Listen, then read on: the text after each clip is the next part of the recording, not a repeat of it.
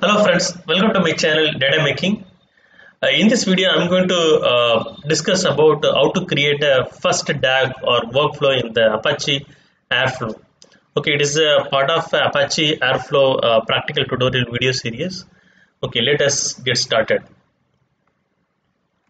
I will log on to my virtual machine. Okay, so I created this simple DAG. Okay, it's going to be a simple DAG which actually executes three tasks. Okay, it's based on the bash script as well as the Python program. Okay, or can be a Python function which we are going to execute.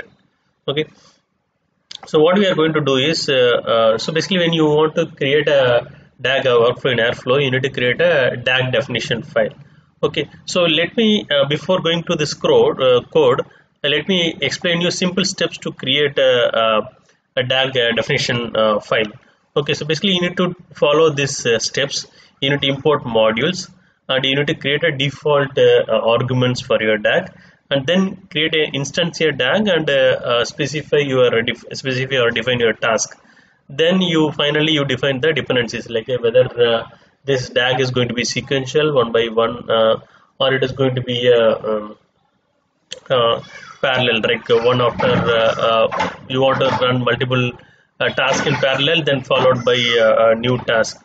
Okay, sorry for the interruption. So these are the simple steps you need to follow when you define a DAG definition file, right?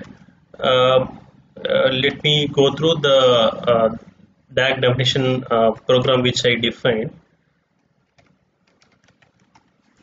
So it's going to be a simple DAG definition. So I have three tasks. Okay, one task is basically it's going to run a bash command which is echo just a text message, right?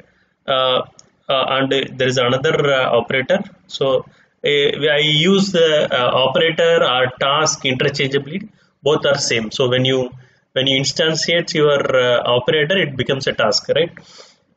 Then we have one more task which is of Python operator. I have a function called print world, so which I'm going to run this function using a Python operator. Okay, there are three tasks. So if you look at the steps we learned in the previous step, we imported the modules or libraries packages, and then we have the default argument definition. So we need to define a owner and what is the start date. I'll give it today's date.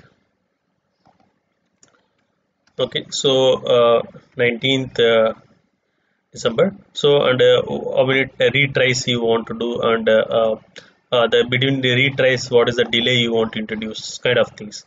Then we are defining a DAG here. So when you define a DAG, right? So you need to pass the DAG ID. Okay, so I given the DAG ID as let me give this as first demo DAG. FIR first demo DAG.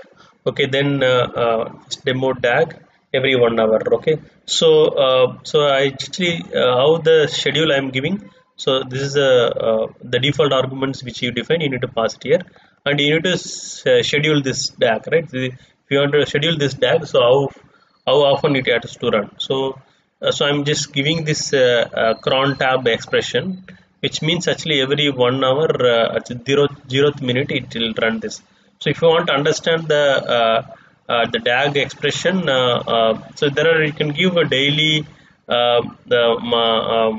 daily, weekly kind of thing. There's a arguments, or you can provide the cron expression. There is a website called cron expression descriptor. You can go and you can specify the cron expression, and you can describe what is that. So you can just pass if you pass 0 here, what is it describing. So every hour, only on Sunday it will actually run. So like that you can understand, and you can specify the cron tab expression here. Then inside that, so this when you say width of a DAG object, so inside that you are defining the task or operators.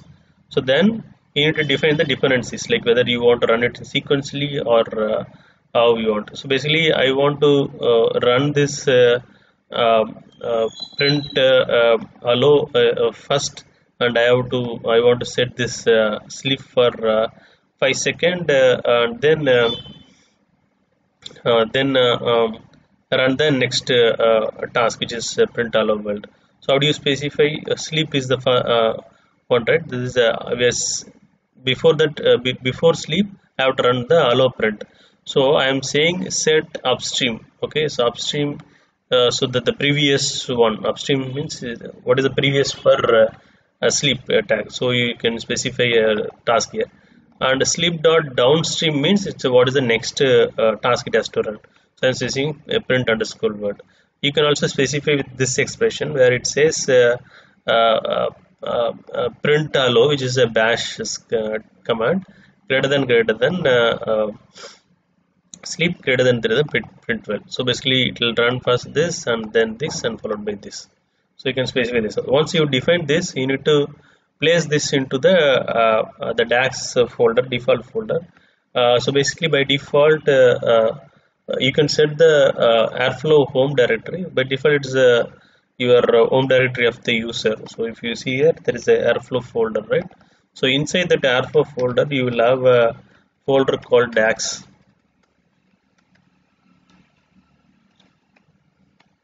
Okay, so this is a folder. You need to place it here. So let me actually I have previously I kept another file, so I'll just rename this file. Okay, let me rename this file.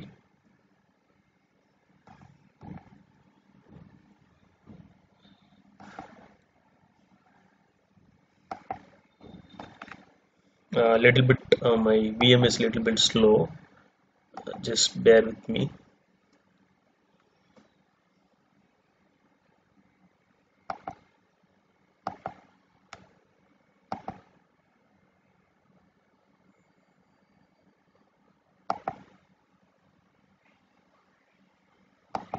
Okay, I'm just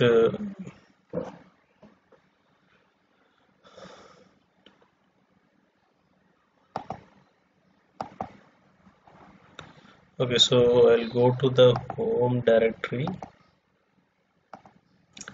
I have PyCharm here, airflow airflow tutorial. So I'll just copy paste this and I'll change this name to first demo dag.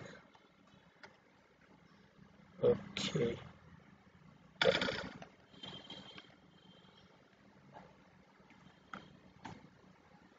rename this.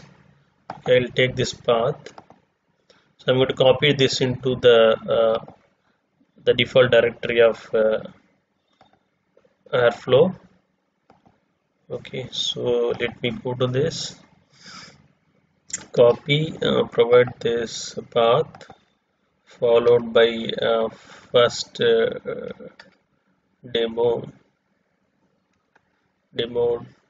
is a DAG definition file, and move it to the airflow DAX. Okay, so I moved it. So you can actually run a command called airflow list DAX, list underscore tags, list DAX.